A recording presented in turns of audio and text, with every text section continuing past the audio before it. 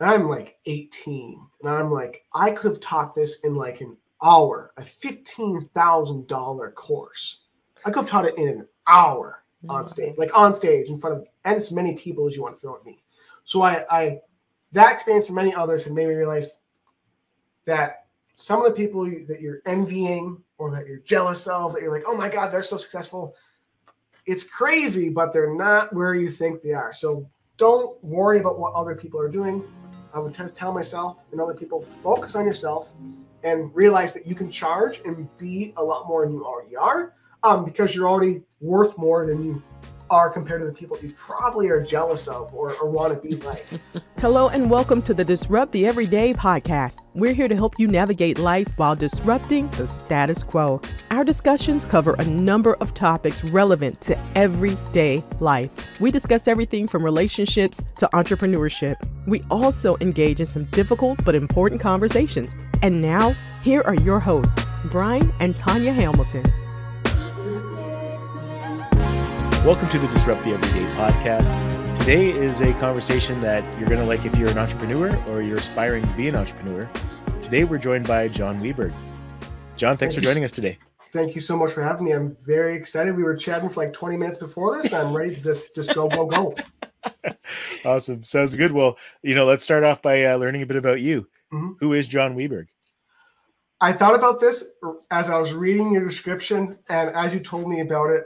Jon Weberg, because there's so many different ways you can answer this question, is someone who genuinely cares about other people. He's someone who wants to make people laugh. He happens to be a business guy who's pretty decent at what he does. And lover of all food, just about, other than maybe Brussels sprouts. Everything else is pretty dang good. And just like to have a good time. And also, like I said earlier, already really good at business stuff. Marketing, sales, growth consulting, you name it. Awesome. Well, I kind of want to go back to the beginning and, prior to you getting into business, you described what you overcame as being immense poverty. So first, yes. Can we kind of level set and get your definition of what immense poverty is before we talk about how you overcame that? Yeah. So don't get me wrong. Definitely a lot of people have things way worse, 100%, but it was pretty bad. So when in 2008, when there was the housing crisis, real estate housing crisis, which by the way, there's one that's going to happen very soon. But regardless, back in 2008, my dad, Richard Weberg, had two stores, offline stores, selling like sports memorabilia, sports clothing, jerseys, all that good stuff. And they went bankrupt. He went bankrupt. Our family lost everything. The repo man took our cars. We were living in someone else's basement in welfare apartments. We had to sell our TV. We were selling everything we had, barely moving by. So that was kind of the first time. There's been two times. That was the first time, pretty much, other than being homeless, pretty close. And my dad, of course, we have three sons, and it was my mom and dad. So that happened. And then a while after, when I was around 17, 18, actually, when I was involved with business, I was not doing great at business. I was doing okay. I moved on my own.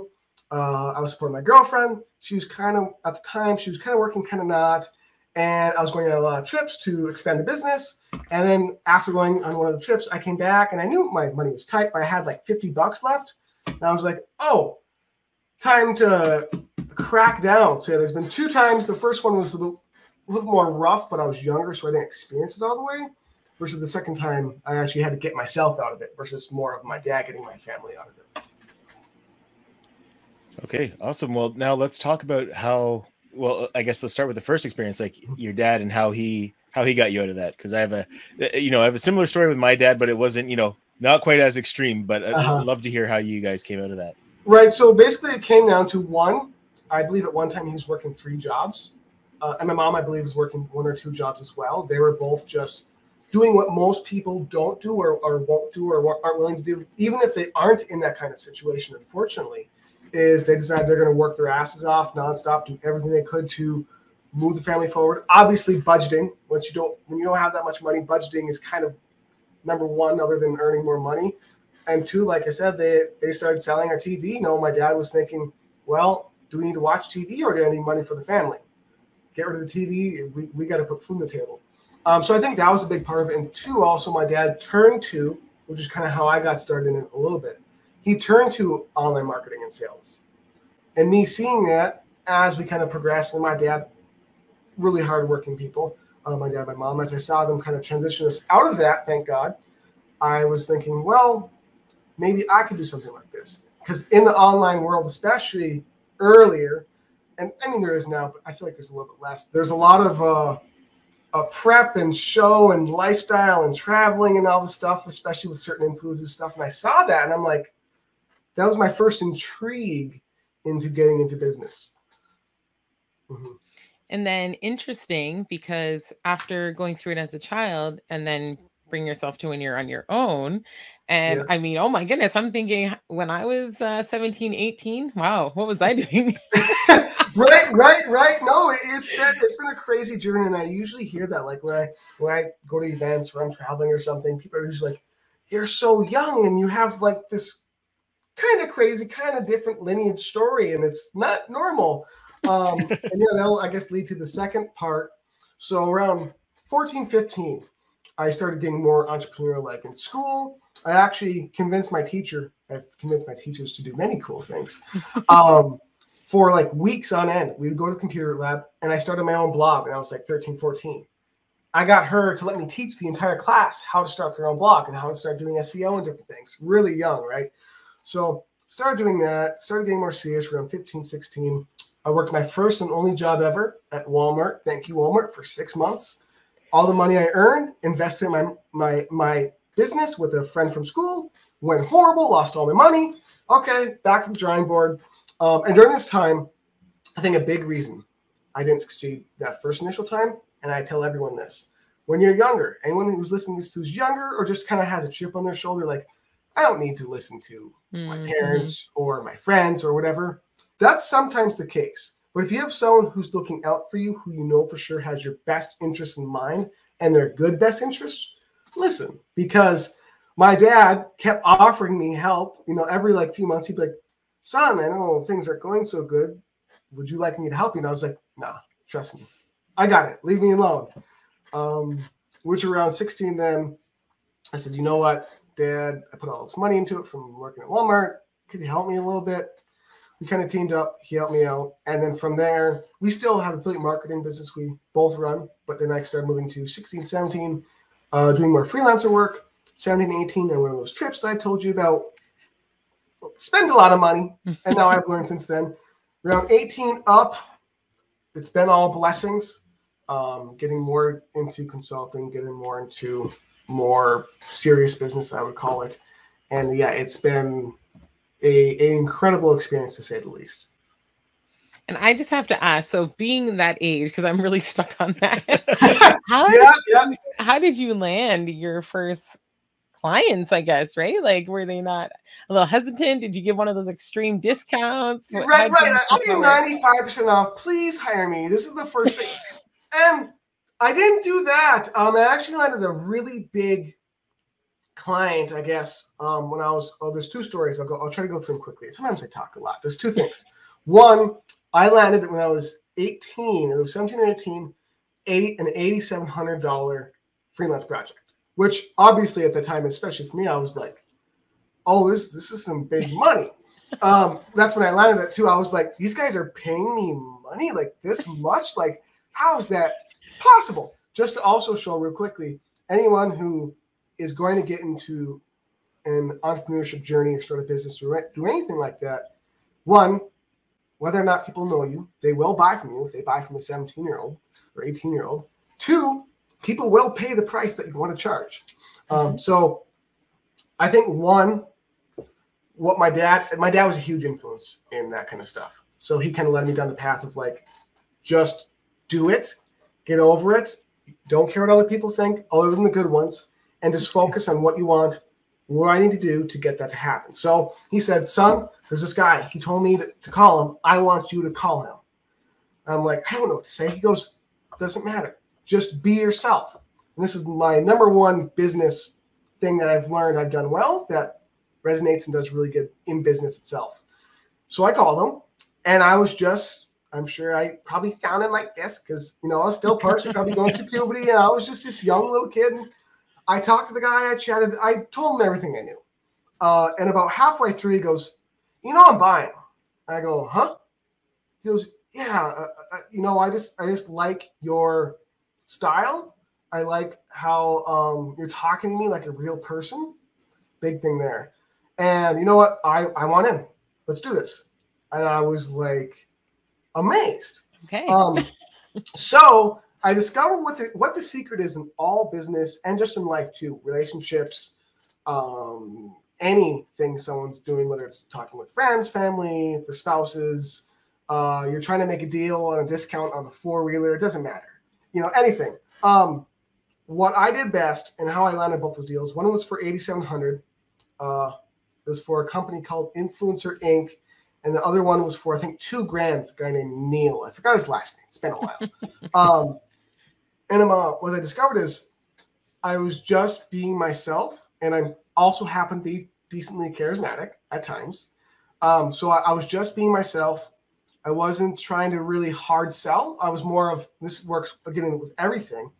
When you're trying to have someone you are talking with do something you want, you have to lead with what they want. You have to lead with, how can I get them what they want? And that happens to be what I want. So I'm really good at kind of talking, communicating, making a deal. So I was able to just be myself, be genuine, make them laugh, see I'm a real person. And it worked out. And then around, I think 18, I discovered, I should just always do this. And it will work out really good for me. No, that's awesome. Now, the other thing too is, you talk a lot as well about being able to start a business with very limited or no capital to start off. Mm-hmm. Can you unpack that for us a bit? Yes, you're 100% spot on. That's kind of how I've learned so much in business, is because how we started out with nothing. We had to learn how to do everything. And then again, a lot of entrepreneurs start out like that. Is like, well, I don't know anything about, I'm going to start a power washing business. I have no idea what I'm doing. I don't know how to start an LLC. I don't know how to run the business. I don't know how to add, get employees. I don't know how to do my taxes, any of those things. So before anyone gets in business, I prescribed, and this is what I did. I went on a massive learning adventure. Like, I learned from every single marketer and salesperson I knew. So like Tony Robbins, I learned from Frank Kern, I learned from many of the greats. And I think anyone going into any industry, whether it's a job, a 9-to-5, or entrepreneurship, become the master at what you do. And that's, I think, one of the things too, is even at a young age, why people listen to me most of the time. Who are older, is I actually sounded like I knew what I was talking about, because I learned so much about the topic. So that's what I did with so little money, is I decided, okay, I don't have the money. I'm going to have to do these things myself.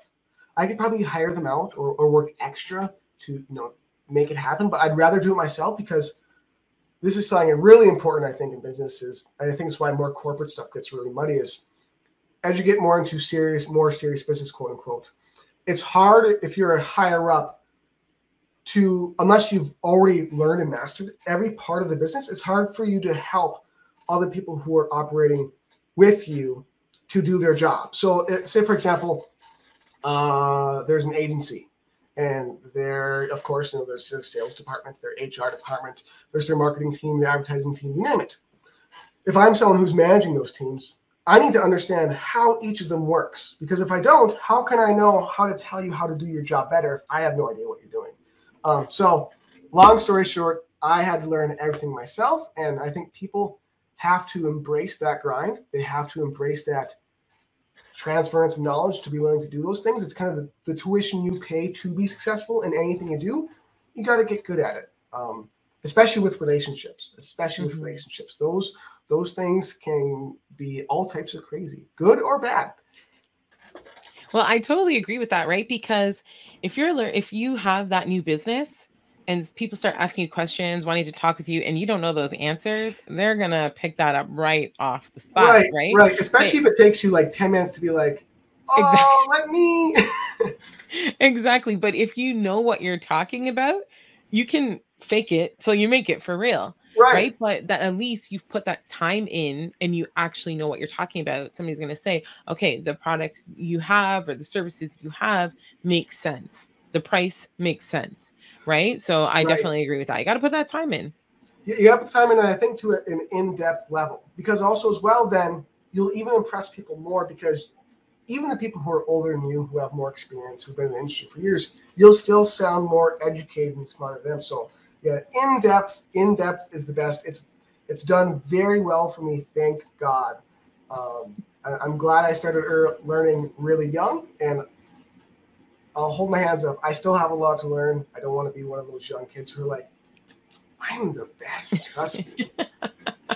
Yeah, because just to confirm, so you're 24? I'm 24. Yeah, okay. I'm getting old now. I'm getting old. I'm getting there. No, that's amazing. So another piece I just want to bring up, so you have many different businesses. And you do see that nowadays that, you know, some people get into a few different things. But then, like, for me personally, my thought is like, you know, how much time does somebody divide between one or two or up to four? You know, how much energy are you putting into these? So I would love to hear your thoughts. Yeah. How are you spinning so many plates? Yes. And what's been working for you? How am I spinning so many plates? One, I put in a lot of hours. I'm not afraid to. But I think for most people, the best thing to do, honestly, I would not start out with 4. I would start out with 1. The reason I was able to branch out into 4, I think, is because I mastered all these different things. So I could do freelancing while I ran my affiliate marketing business, because I had those skills so in depth. But I would advise anyone, because like you're saying, especially nowadays, people venture to 2, 3, 4. They venture out into, well, I could do this, I can do this, I can do this. But truly, what works best is if you master one and then start branching out. Because again, then you have so much more in-depth knowledge at a higher level, because you were more successful in this one thing you singularly focused on, that you can branch out. Because, okay, maybe you started this power washing business. You got to a point where you have employees, you even hire a manager to manage them. So you're kind of just doing higher up stuff. You have advertising running, you have follow-up running to keep landing clients, all those different things. Now that you have a solid business in place of some kind, of online or offline, now you can take a look at starting a second business. And 2, again, I think it comes down to really time management. And I hate that word because it's so cliche. Like, you got to manage your time, obviously. But I think it comes truly down to what you are willing to sacrifice to not do. Like, for me, like, I go party. I'm not much for a partier. I never have been. Even when I was younger. I think I first had a sip of alcohol when I was legit 18. It was crazy. I think you have to decide what you're going to do with your time. So a lot of entrepreneurs, usually you hear the 9-to-5 people go party on the weekend. Everyone goes party on the weekend. Come on. Is people have partying they want to do. You want to spend time with your kids, which is important. You should spend time with your kids. You should spend time with your spouses. You should do all those things. But for example, scrolling through Facebook, scrolling on TikTok, which is the worst. I spend at least an hour a day on TikTok, and I absolutely hate it.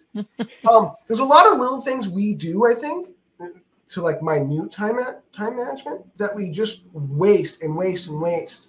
So I think optimizing, what's good for that is optimizing how you spend your time. What I do to make sure I spend time with my girlfriend, to make sure I spend time with family, so I have time to go travel and go do other things, is I follow what I call a result-producing schedule.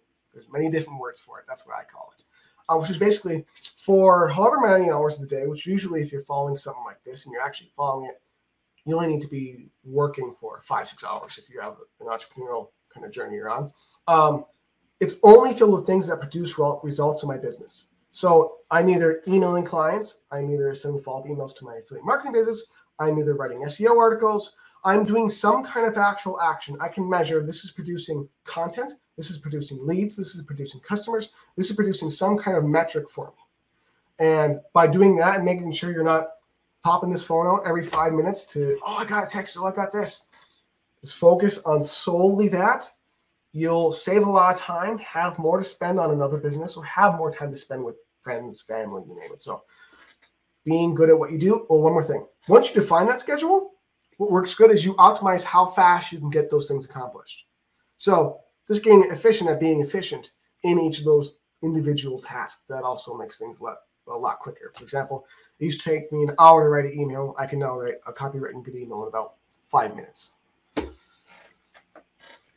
Right. Yeah. So it's kind of, I guess, kind of finding that balance of being effective while being efficient at the same time. Mm-hmm. Mm-hmm. Yeah, definitely. Efficient, being effective, and you do need to take breaks. There doesn't need to be some time where you can't neglect your family. You can't neglect the people you care about. Like, they're not going to be too happy, and they're not going to let you off the hook for that. I used to be really bad at getting back to people, like texting them back and calling them back because I was so focused on business. I've gotten a little bit better at that now. I make sure I message people back. I make sure I get back to them. Because, again, what are you working your business for? Your family, your friends, your lifestyle, things you want. And that's what you go back to when you're not in business, is these are the things you actually care about that mean the most. Mm-hmm. So with that schedule, then, after those 5 hours, what do you do with the rest of the time? And then you have sleep in there. Me, personally, I probably sleep 6 to 7. And then usually because I'm crazy, I just keep working on business after. Unless I have something planned, like maybe there's an event on the weekend, or we're going to go spend time with family. Maybe I'm going to cook something up. Either A, I just keep doing more business. But then at that point, it's more of not like I'm hyper-focused. I'm just casually doing stuff. Maybe I'm checking my phone a little bit more then. But also game. I game a lot. I love gaming. It's just, I think it's just enjoyable. My age group, all age groups, it's the best. So PlayStation, by the way, PlayStation is way better than Xbox, and also I play on my computer too. I'm a classic person, my generation, but game, eat food, love food, and more business. Why not? Yeah, I know. Hey, whatever that balance is and whatever that looks like for people, I think it's great.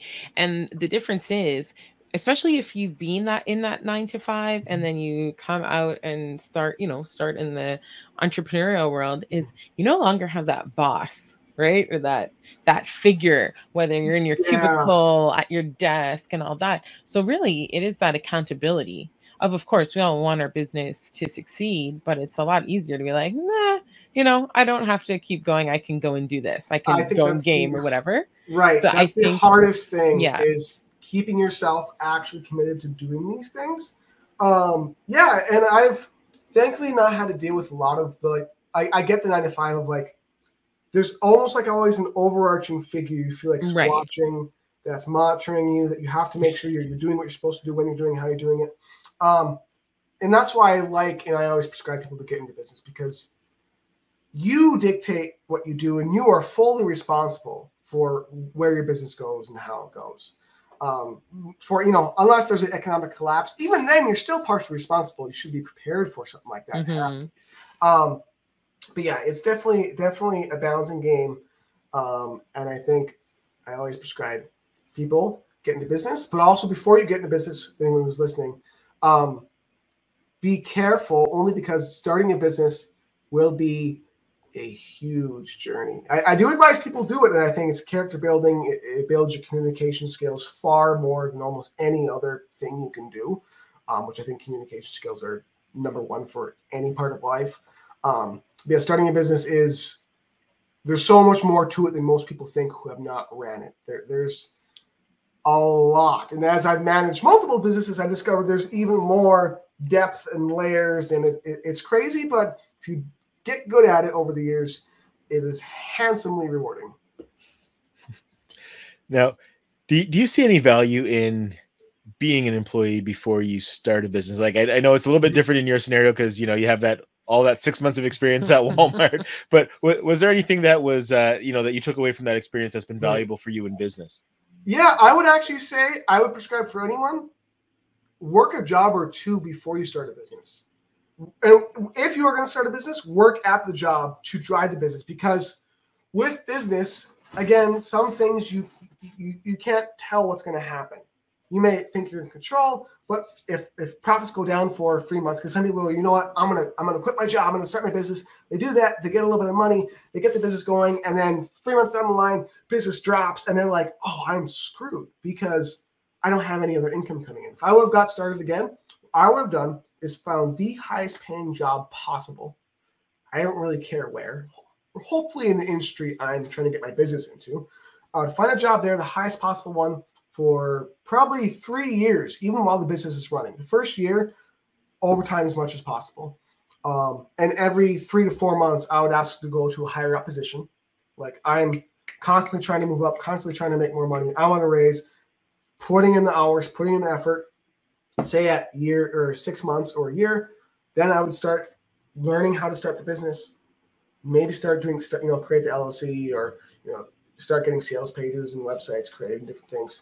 And then while the business is running, even if it's running profitably and it becomes a wild success, I still think people should, before they really commit fully and say bye-bye to the job, they need to make sure they have a really, really consistent level income for a period of time in the business for, I would say, 6 months to a year, very consistent, and hopefully at a growing pace. Okay, now I can say bye to the job. Making sure it actually replaces and then some the income that you're already earning, and then commit full time to the business. Yeah. Mm-hmm. No, I totally agree with that, right? Because a lot of people are just like, okay, I'm quitting my job today. I'm going to start this. And like, whether you're 18, 24, or 40, not the smartest way to go about it. So it's nice to hear other people say, like, stick with what you have, work it on the side, get into it. And I like that timetable of that 6 months to a year, because you could be making a ton off the hop, but you want to make sure that's consistent, and you don't want it to be a stressful situation, right? So like when that's all you're dependent on, especially if you do have children and all that, mortgage, all that stuff, then that makes it takes the love and the joy away from what it is you're trying to do. And it almost puts you into that like sales mode or that push mode all the time. Yeah, you're in that sales and push mode, and it's almost, I would say it's almost worse than having the job. It's probably worse than having the job, because now you are fully responsible, and with the job, you get a consistent paycheck every single month. With the business, you don't, unless you do everything possible to make sure this thing is performing and functioning or optimized for growth. You don't know what's coming in, so you have to make sure you are there, showing up. I often compare, and it's often compared, like many famous people have said, and I think it's true, that having a business is almost like having kids. You guys can relate, because I think for most business owners, it's always on your mind, or at least pretty often on your mind. Like I almost, my girlfriend gets embarrassed because like we'll go out to a restaurant, or like there is I live in Minnesota. There's a small town called Walker I live in, very tiny.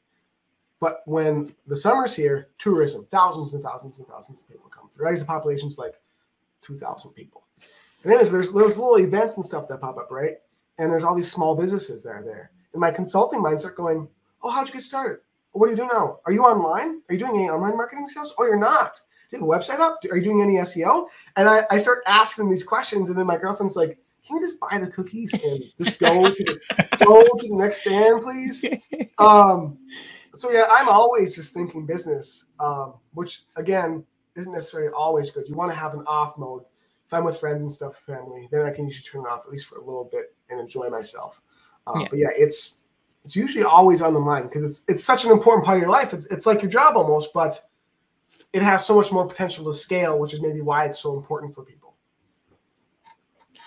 Yeah, absolutely. And I'm all for betting on yourself. But if you have that full-time job as well, it gives you the ability to have that, the ability to make those mistakes and really learn and be able to grow your business from that, and, not quite be operating out of kind of desperation, like you were saying. Yeah. Right. And you have so much more money to, like, if you save for 6 months a year, you have so much more money to play around with versus quit. I have whatever saved up I already do. Okay, I'm going to spend all this. It's just way, way better to just save up, be patient. Be patient. Business is a long-term game. Everyone's listening. The overnight success stories of your friend that hopped in and made $1 bajillion in like 7 seconds. That's not common. That does not happen. I just look up a statistic. Out of all the businesses in the United States, most of them operate, I think it's like over 50%, at a 7.9% profit.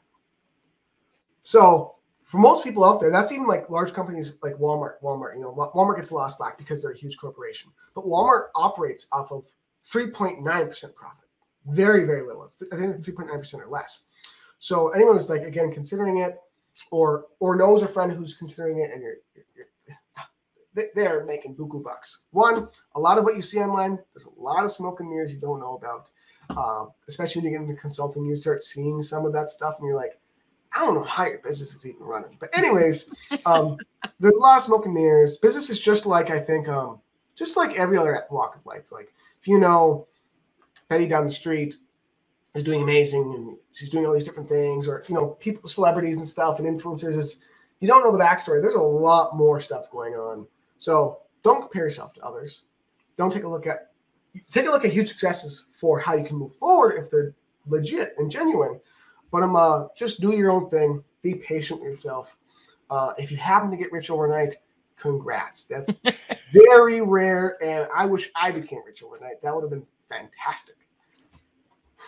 So again, agree with that kind of stuff. And it's interesting because when you add in the whole social media piece, sometimes it's a gamble. What you see one business doing, you potentially try to pick it up and it doesn't work for you, right? So let's talk a little bit about optimizing the sales process and, you know, how we can implement that. So the thing most people don't understand about business, you know, like you hear that the customer is always right. Again, cliche, obvious. But people don't understand how deep that actually is. So in any part along any journey someone goes through in the buying process, it could be through a pizzeria. Again, it could be through an offline business. It could be an online business. Someone going through a funnel. Someone going through an online sales process. You need to treat your customer the best possible, the most rewarding way possible, the most incentivized way possible, and truly tailor every part of the process to their wants and needs. So for the online world, what does that look like? One, in any online sales process, you should have upsells, downsells, different product and services you can offer to any customer or lead. Number two is you need to follow up as humanly as possible, because what do customers and just people, they're not customers, they're just people relate to? They relate to people. I have a saying, I don't know if I invented it, but I might have, I'm not sure, is people do not buy products and services. People buy people. People buy personality. Yeah. People buy genuine. It's why I've done so well. It's why the best actually good people, not the smoke and mirrors people, do so well. So in any sales process, you also want to make it as human and as connecting and genuine as possible.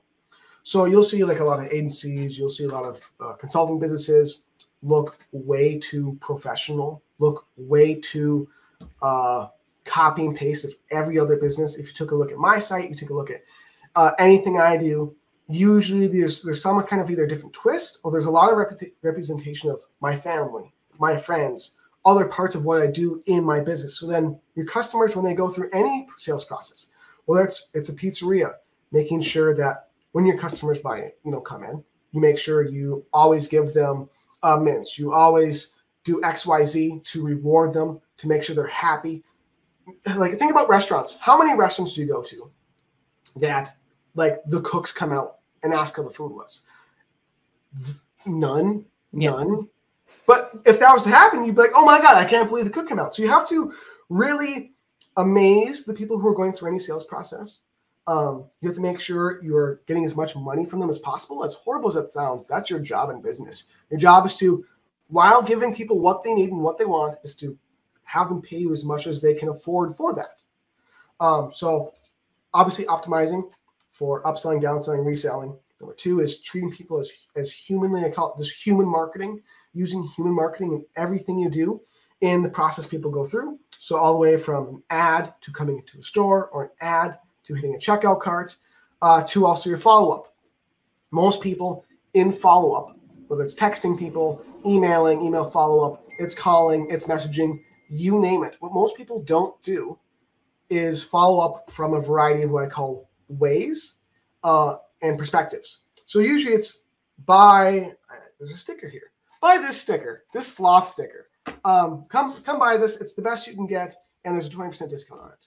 And then they keep sending out emails or in text that same kind of generic messaging or something similar to it. Where instead, you should follow up with, here's why this sloth sticker will make you more popular. You know, I'm just using silly examples, but you need to follow up from a variety of different ways, because in any audience, there's a variety of different kinds of people.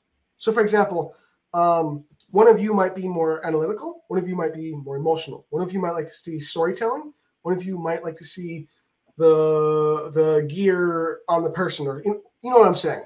You have different things you want and need. So in any audience, they're those same kinds of people. So you need to relate in how you're communicating with them.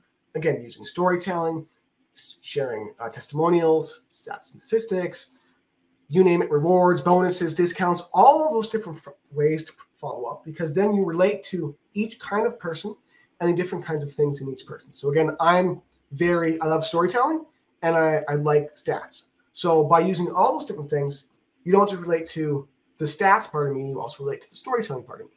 So again, it all comes down to human marketing,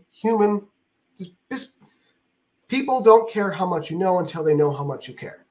You have to show that in how you operate, again, in the sales process and follow-up in your advertising, and that will resonate with your audience and have them want to buy from you because they are seeing a business or person that actually cares about them and that actually shows it and that has more than one perspective on how they're promoting themselves. That was a lot. That was really good, though. Really good. Yes. So human, be personable. It works best. And I think to add to that is we're always, mistakes are going to happen.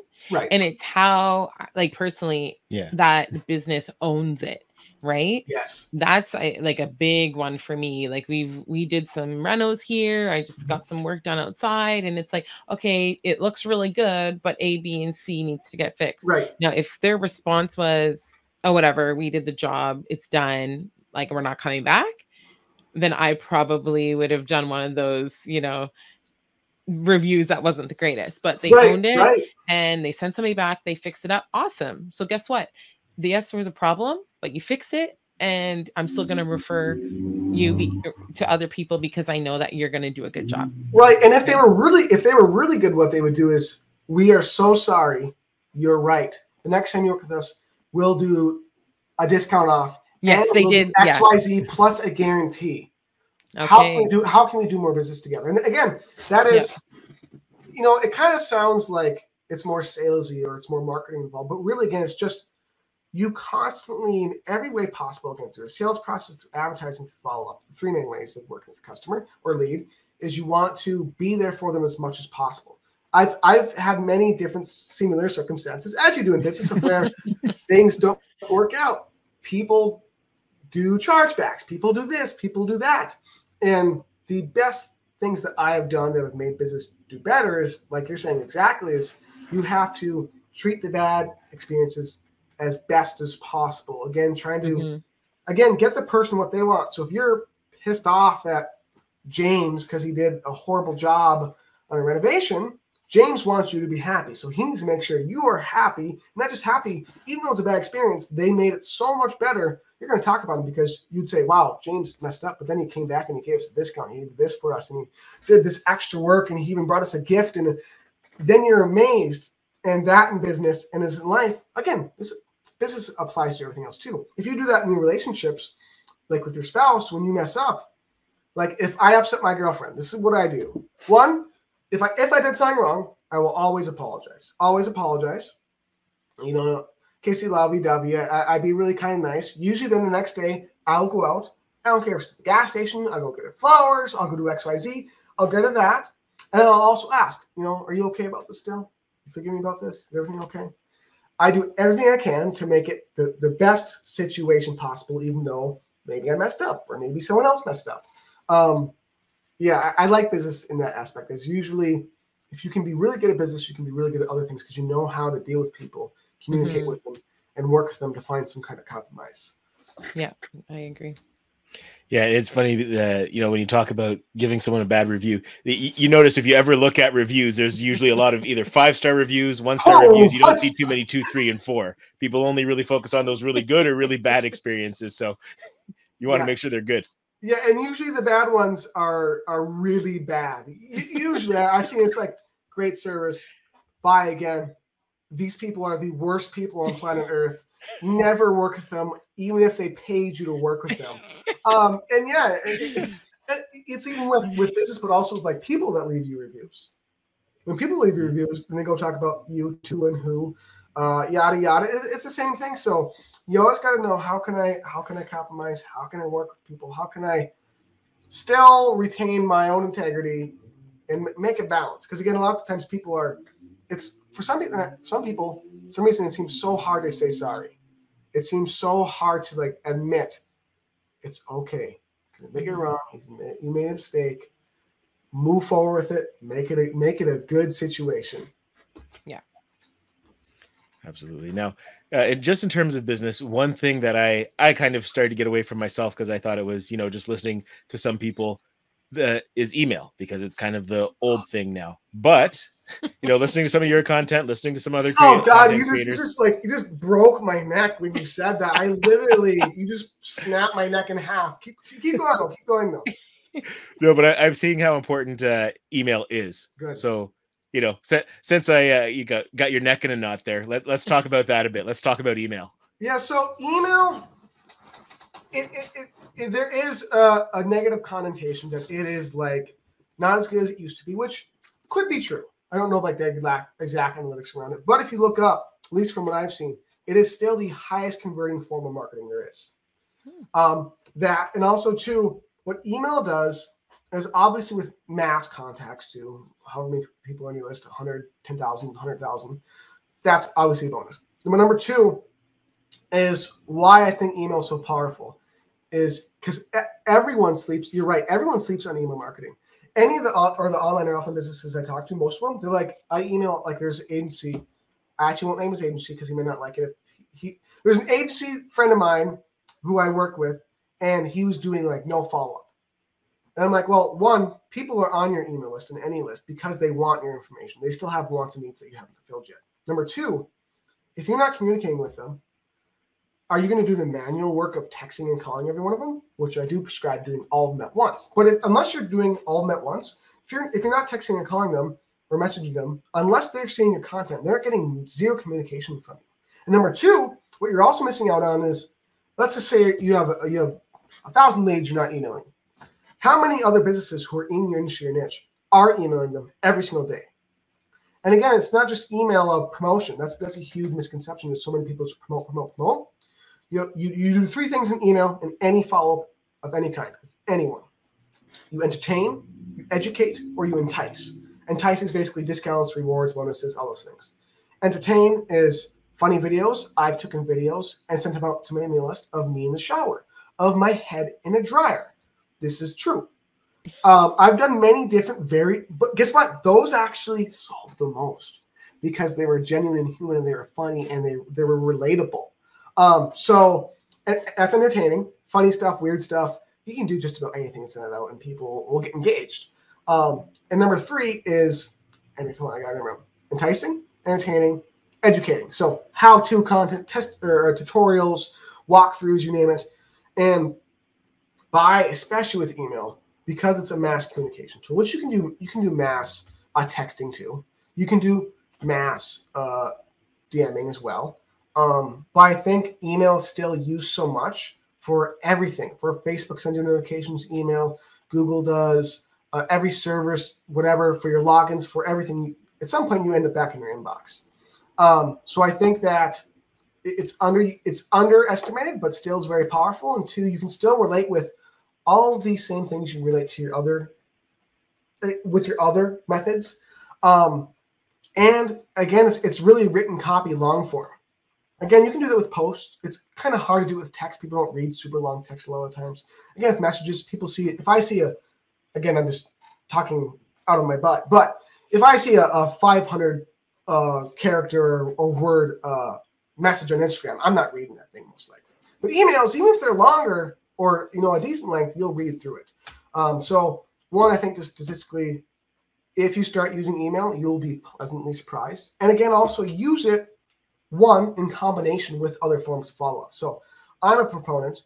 I talked about you should follow up in multiple different perspectives. You should also follow up from multiple different ways. So if I want a client really badly, I'm going to text them. I'm going to call them. I'm going to email them. I'm going to message them on Facebook. I'm going to comment on their Facebook post. But what that does is it puts you in front of their mind everywhere they look. Jon Weberg, Jon Weberg, Jon Weberg, Jon Weberg, Jon Weberg. This guy's annoying, but he's in my face. And again, if you're using different perspectives to follow up with, it's not too annoying because it's at least, oh, there's a discount here. Oh, there's a bonus here. Oh, he sent me a really good article here. Oh, he did a personal video he shot for me and sent it to my phone. So you want to use multiple perspectives in multiple ways. So texting, calling, emailing, depending on how bad you want a customer. And also, again, usually the ticket size. If it's a $20 sale, I'm probably not calling someone. If you needed to, you could. But emailing, texting's fine, messaging. But use all of them. Don't sleep on email, I'm telling you. One more thing, I thought of this too. I don't know if it can be done as well as it can in email. But from what I know, with email, if you get into like advanced email segmentation and split testing, there's a lot of fine tuning you can do. So you can do it with texting, I know for sure, but I don't know if you can do it through Messenger. So when someone, for example, sees a sales page, but they don't go to your bridge page or they don't go to your checkout page, and they exit, you can automate so they get an email to get them to return back into your funnel. Same with the checkout cart. In the checkout cart, they abandon. I have email automations for one of the books I self-published that they immediately get an email, hey, we saw you didn't check out. Here's a discount code to get right back in right away. And also then you can split test emails. You can do engagements based off of people are active clicking on emails, if they're not active clicking on emails, if they're just leads versus customers. And if they're leads versus customers, again, if they're customers and they're clicking a lot, then they should get emails that are more salesy because they are showing interest by clicking and being active. There's so much more in the email I want you to do. I will also after this, I will give you lots of my emails that are kind of segmented like this. I'll give those to you just because I'm telling you, email's the bread and butter. Email is it's just amazing. So in regards to that, it's funny because I was thinking about all the emails that I get through, every day. Mm-hmm. And tell me if I'm right or wrong here. I'm all about the title. So I'm not going to, or the subject line, sorry. I'm not going to open every email every day from a company. But if it's like, Mother's Day discount or Father's Day discount. Okay, let me check and see what's up. I got to get something here, right? And I was going to say something else. How often are you recommending that you send I love emails? this because it's such a horrible thing that people don't email every day or every 2 days or every 3 days. You're going to be annoying. No. Here's why. This gets me so happy. Think about, again, if I'm selling an agency services, tell me, how many other agencies are there? A lot. There's like thousands and thousands. If I'm selling bread, how many bakeries are there? Thousands and thousands and thousands. And most likely, if someone is wanting my services, they're probably on a few other email lists, or they're seeing content in other platforms for other businesses. You need to stand out, and this is why in all business, in all walks of life, you need to stand out. You need to be the forefront, most often emailing, not like 20 a day. That's annoying. Like there's levels to this stuff. 20 is annoying. 1 a day. If I poke you once in the head a day, you're probably not going to be too happy. Maybe even twice a day, poke you in the head and then in the neck. You're not going to be too happy. 3 times, maybe a little bit. So I advise every business once a day minimum. And again, it doesn't have to be like you just said. You just said that something different in the subject line that is more personalized to you. Mm-hmm. You go, maybe I'll click on this. I'm the same way. I usually only click on really well copywritten, different headlines. I'm like, what did you just say? That's different. And I click on it again, which is why using different perspectives in how you copyright and do messaging is so important. But then again, like those businesses that are doing that right. So trying to sell you, again, also you should know your customers well. This also gets to that is just like in relationships, I should know my wife well or my girlfriend well because then I know what she wants.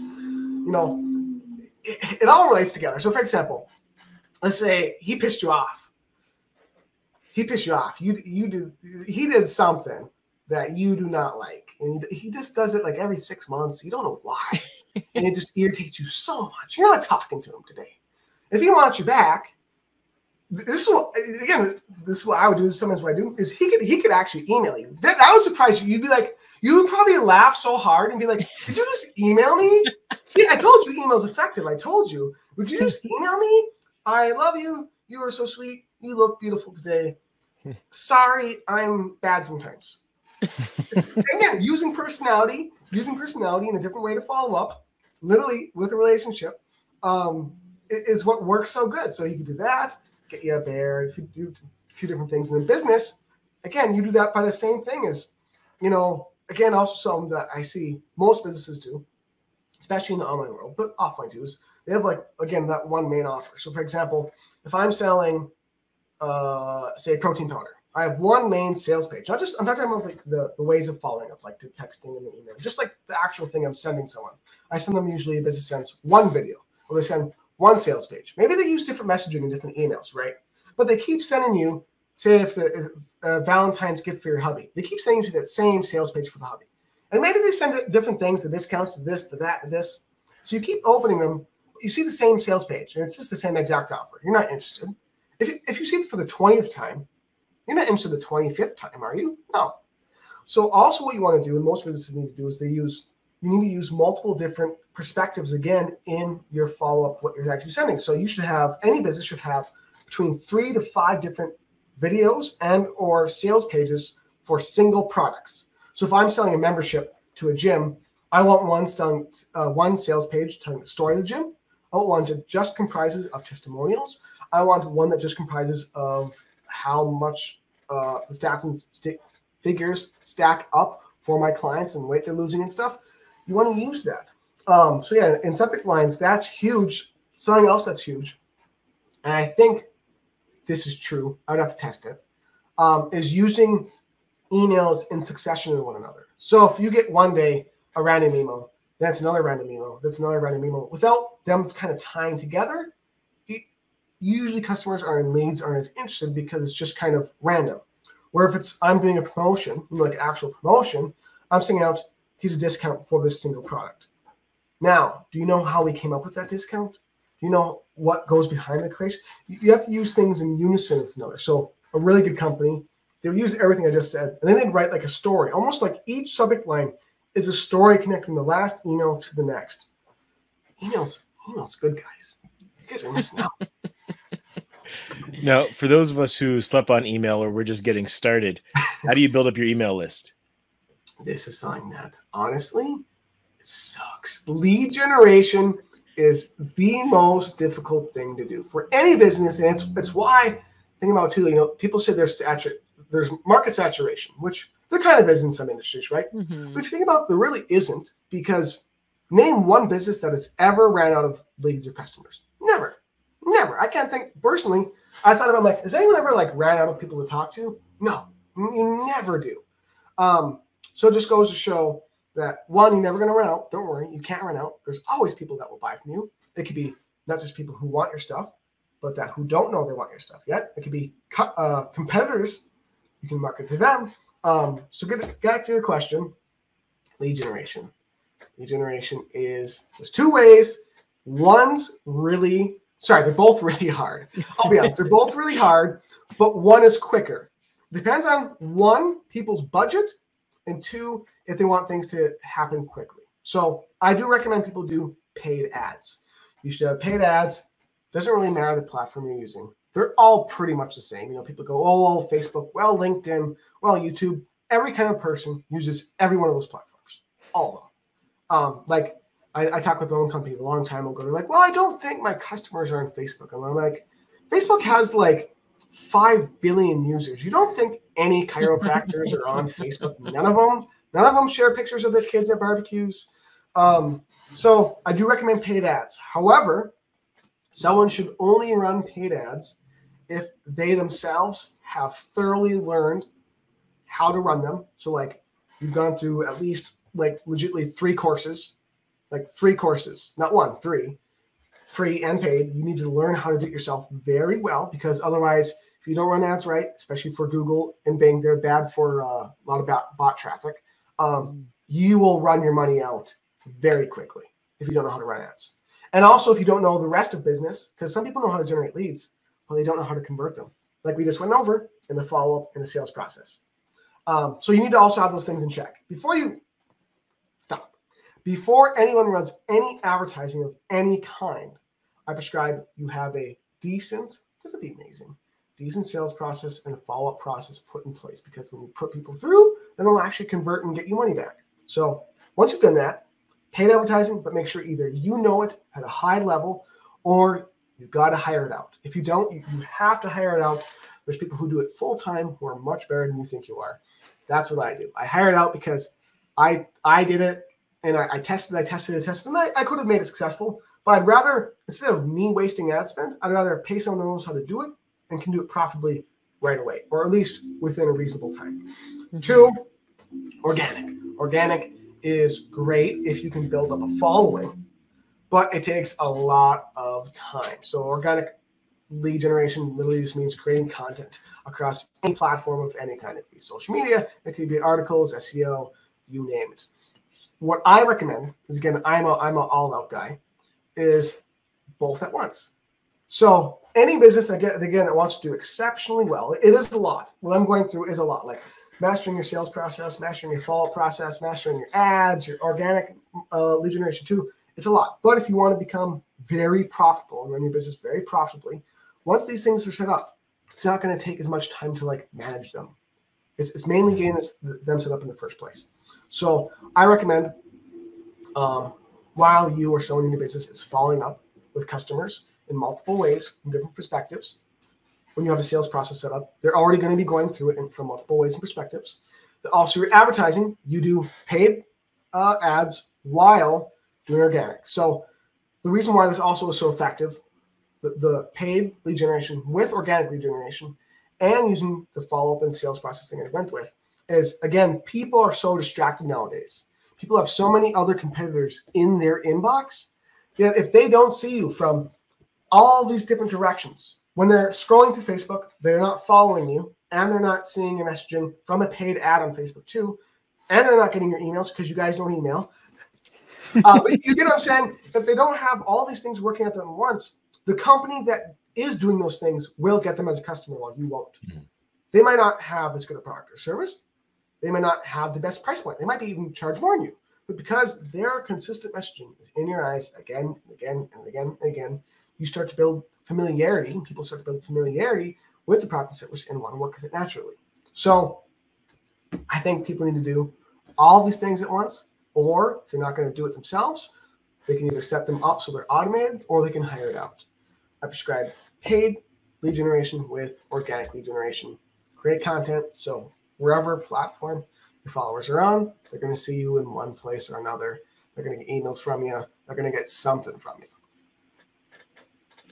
Oh, that's all good. And the one thing that you mentioned there as well, and maybe I'll get you to jump on another soapbox, is search engine optimization.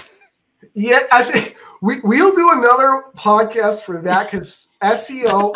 I've recently started getting into SEO.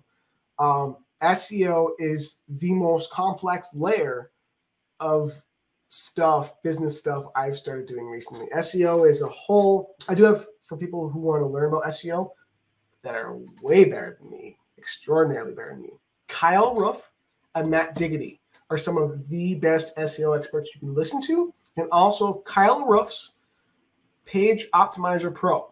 It's a tool that what people don't realize about SEO is that, like, Google can't tell if your content is good necessarily, if it's phrased a certain way, if it's going to help the customer or audience the best. What Google has is it's like a robot. It has a formula for dictating, if you use these words in these certain places, these amount of times, we will rank you. And Kyle Roof, I'm giving him so much free publicity. Which he has a lot of. He has a lot of anyways. So Kyle Roof tested this in an SEO contest. I forgot what it was for, right? But it was for, let's say, it was for selling this sticker. I don't know why this is on my desk, but they're selling the sticker, right? You know what lorem ipsum is? Lorem ipsum is like randomly generated, like Latin text, right? Yep. He had a page, an article that was 95% lorem ipsum, just random gibberish. But because he's really good at SEO, and his tool he made makes this a lot easier for you, he knows where to place things and how many times to say a certain word, where they should go. He did that. He won the contest. He ranked #1, and 90% of his stuff. So Google didn't read any of the bullcrap gibberish. It just read where things were said, how many times they were said, and where. So I don't know the science behind it, but Page Optimizer Pro is an excellent SEO tool. I have used it. Every article I've used it on so far of ours for our blog, it takes about 8 to 10 days for Google to like re-index. All of them went up. Every single one of them went up at least a minimum to between probably an average of 4 to 15 spots. Oh, wow. Which, if you're on second or third page, a lot of people are, they can't get to first. It gets you to first page. It's a lot more traffic than you're getting basically 0 on second page. So definitely recommend Page Optimizer Pro, Kyle Roof, Matt Diggity. Neil Patel is also good, but those two are for me, and that's why I relate to them better. They're a little bit more personable. Okay, well, yeah, definitely we'll have to do another episode on that one.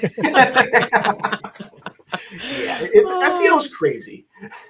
Wow, and this, like, there's so much to talk about, but we covered a lot in this time, that's for sure, Jon. I don't know, did you have anything else? Yeah, so one question I kind of like to ask, and I just want to, kind of look back, and for yourself now being 24-year-old Jon, if you were to go back in time and have a conversation with Jon when you were just starting your business, what would you share with him? I would tell him, one, keep doing you.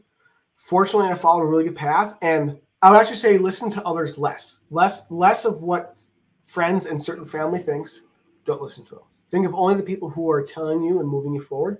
Because that is one thing I think that kind of held me back was, and I think this held most people back, is you're so concerned with what Bob down the street or your Aunt Jan thinks of your business, or thinks of who you are, what you're doing, that you don't do what is necessary to grow yourself or grow your business. And number two, I will have told myself to do a lot more. Like, it sounds like I was moving things along and I was doing business, whatever, but I was gaming a lot. I still hung out with my friends, different things. I would still do those things.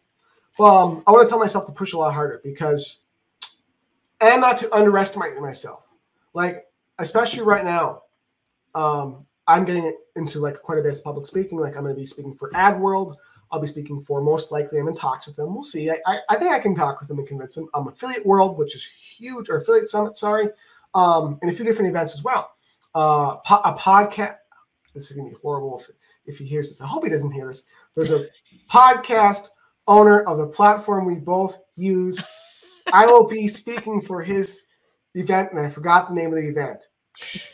Anyways, from what I know, I have to iron out the presentation. I'll be speaking for that. Dang it. And I will tell myself that you can be doing a lot more from what you're doing now. Like, I could have been speaking. I could have been doing more consulting. I could have been doing this stuff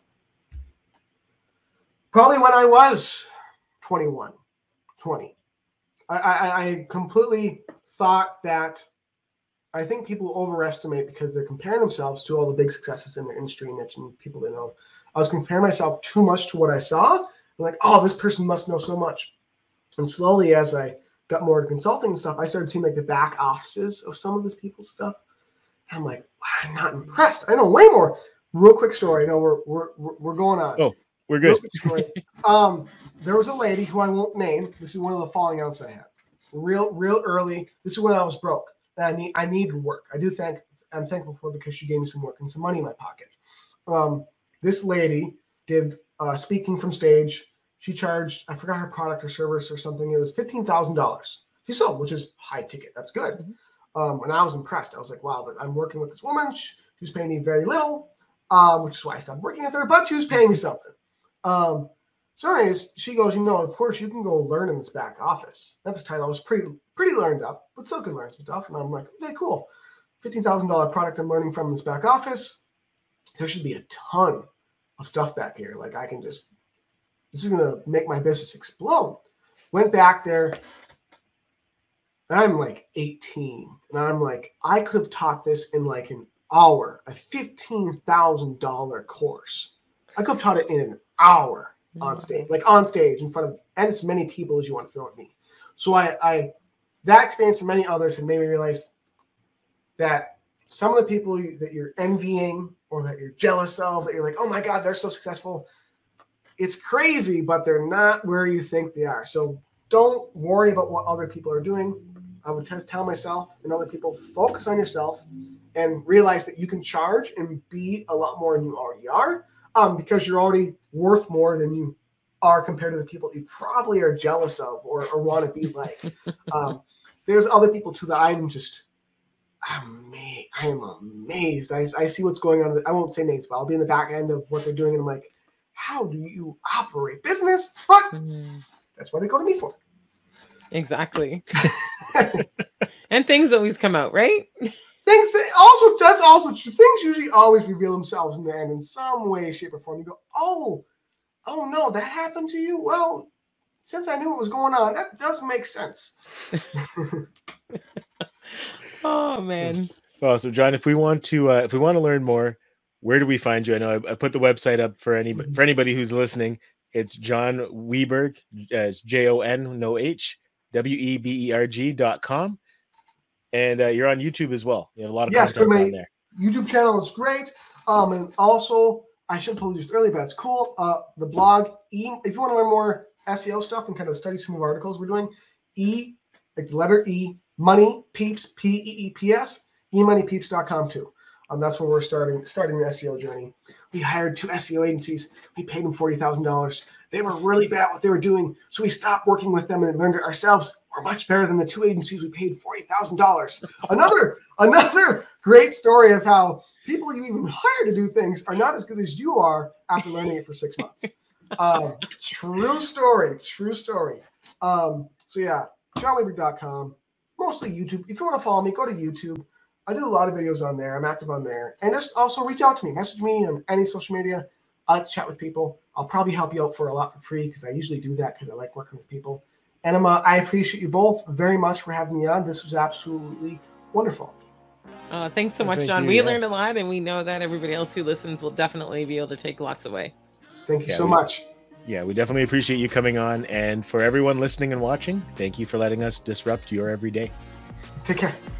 Thanks for listening to the Disrupt the Everyday podcast. For more ways to listen, connect with us on social media.